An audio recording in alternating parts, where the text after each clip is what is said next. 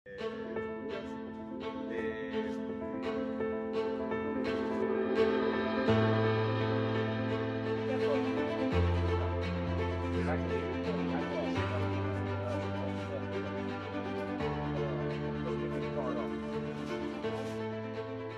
here we are in our breeding greenhouse in Sicily for the summer cycle, where we are working to develop the best varieties for the growers in this region for this season.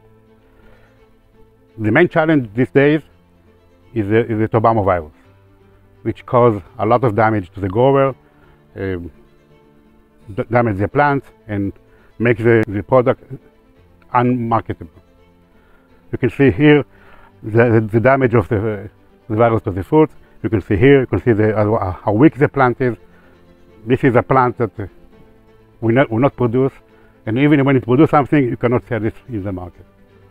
However, what is important to the grower and to the customer is not only the virus resistance, also the plant in general should be productive, should get full set of high quality product that the grower will benefit from it and the customer will like. So we can see here several examples of our material.